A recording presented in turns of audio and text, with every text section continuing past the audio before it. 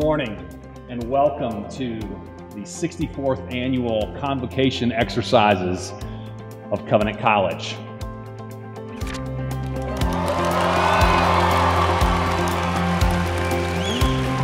would be good and right for us to ask them very carefully. Because this is true of every one of you if you are a believer. Look up here if you've been asleep, please. This hand represents you. This hand represents God. This is what happened when you converted. You were kind of just hanging out, and God started to come after you.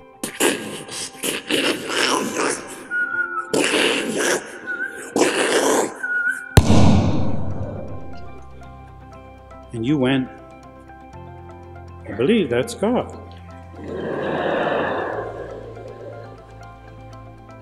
And you grabbed back.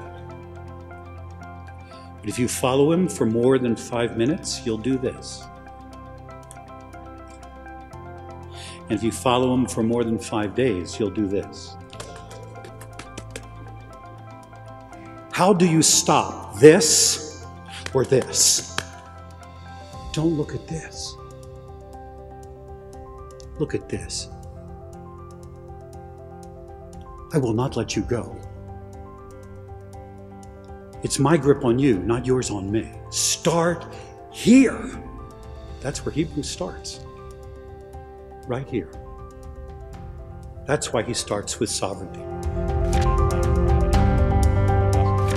more glorious work, a greater need that we all have as humanity. All of us, everybody in this room, we all battle fear and anxiety. But fear and anxiety is supposed to act as an alarm to awaken us and to remind us that we have a deep need. And that deep need can only be satiated in the living hope, who is our Christ. All enemies, wildlife, and other. For your glory, Lord, of these people. So I said to the guy, probably shouldn't have, but I said to the guy, where are you going? I'm here for Jesus. Well, he turned around and came back, he started to pummel me, he tried to pummel me. I got him in the Muay Thai hold, up behind his neck, just to control him a bit, so he wouldn't kill me. And I'm holding him, trying to preach to him in his ear, Jesus is gonna damn you unless you repent and trust him, right?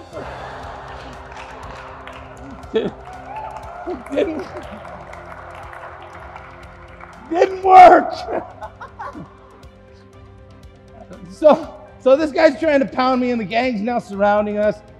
And the gangster selling drugs who wouldn't look at me, who was angry, he came running up. And he started screaming at the guy who was attacking me. Let him go! Leave him alone! We need this guy! We need the gospel!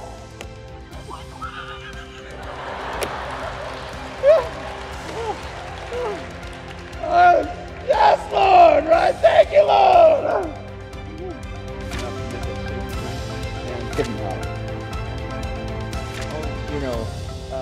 My aunt is sick. There's 5 of us praying, but we need 35 to pray. We need 65. We got to get 100. We need everybody praying. Now, at its best, it's because we're just inviting a community out of love to cry out to God on behalf of love for who we care about. But at its worst, it almost feels like we only have 38 votes. We only got 38 people praying. And God's up there going, yeah, you only got 38. I'll listen when you get to 40. Who wants a God like that? I don't want anything to do with that kind of God. That's just the God and goddesses of any religion anywhere. It has nothing to do with the God who became a person to empathize with you in every way possible, yet without sin. So that out of relationship with Him, we could speak to Him as if He was our father or our mother. Cheery attitude. Temple was a place where functions in form, function, or be so oppressed you have no control. How should you think about one? And he says, therefore, I urge you, brothers and sisters, in view of God's mercy. And we want to take just a moment as we begin to reflect on God's mercy. You are loved by someone who knows everything about you? Just think about that for a second.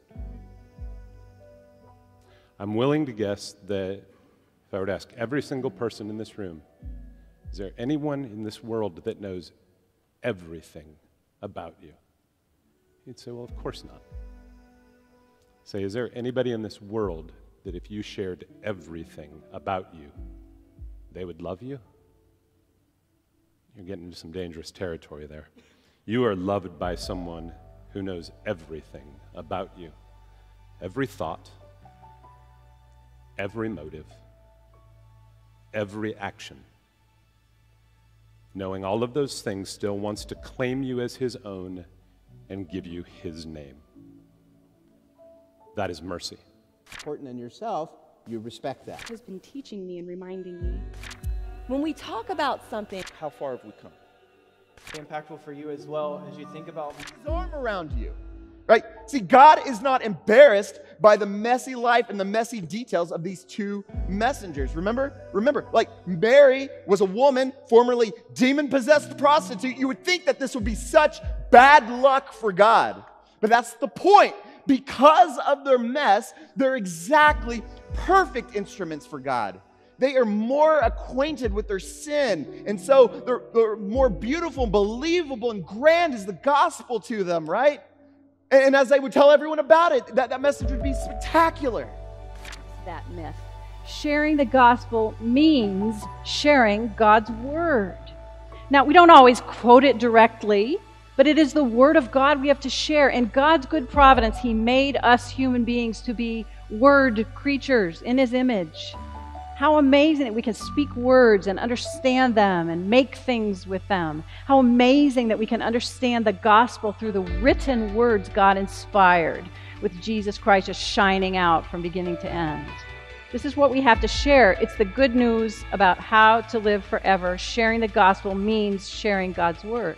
you and me. And work is never over.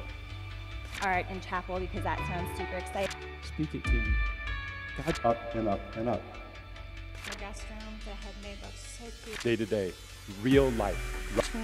Where it's important to And to her parents. This is a stunning development. Miss, he became an outsider for you on that cross. He who knew no sin became sin for us, and God the Father slayed him on that tree so that you can have the benefits of a reconciled relationship with God above.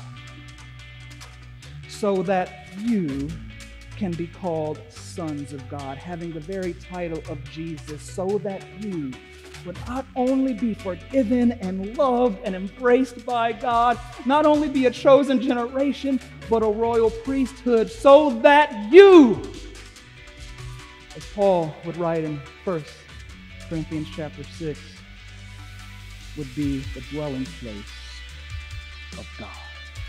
My name is D.A. Carson. I don't know if anybody here. They all think that the triumph, the victorious entry into the city is the moment of glory. And Jesus says, no. You want to know what will make me attractive to a dying world? You want to know what will make me attractive to those who are suffering in darkness? It's not me coming in on the donkey. It's me hanging bloodied on the cross. I went to my... Ended. Lord, help us to grasp The same average intelligence levels, for example. serve me like no 3 words. Love and delight ultimately. And I need you to come with me. And if they can't... And here it goes. Oh Lord, I will praise you, though you were angry with me. Your anger is turned away, and you comfort me. Behold, God is my salvation. I will trust and not be afraid. For Yah the Lord is my strength and my song. Oh, Yah the Lord is my strength and my song. And so we need solitude if we are going to become all flame. We need solitude if we are going to create the space for the Spirit to do deep work inside us and to dismantle our false selves so that our true selves can emerge and we can become fully human. And my eyes closed. How often do I refuse to hear the conviction of the Holy Spirit through the Word of God? How often do I stiffen my neck and insist on my way, my desires, my comfort? How about you? Are we even listening? Maybe you realize you're not. Perhaps you realize that you've been face to face with God with your fingers in your ears and your eyes closed. Or maybe you sense your neck stiffening or your fists tightening. Here's some good news. God is not afraid or tempted to leave you when you refuse to listen. Instead, He is near, ever communicating, drawing you into repentance and surrender. And when we finally decide to listen, He is there to embrace us. All you could ask her is, how did you know? Popular now. In Christ alone, while fortifying. Varsity football team that we climbed. Where do I find my sense of self? Who is able to save. Father, teach every student the simplicity and beauty of this. I sought the Lord, and afterward I knew He moved my soul to seek Him, seeking me. It was not I that found you, Savior true. No, I was found by Thee. Thou lovedst me, Thou lovedst me, always Thou lovedst me.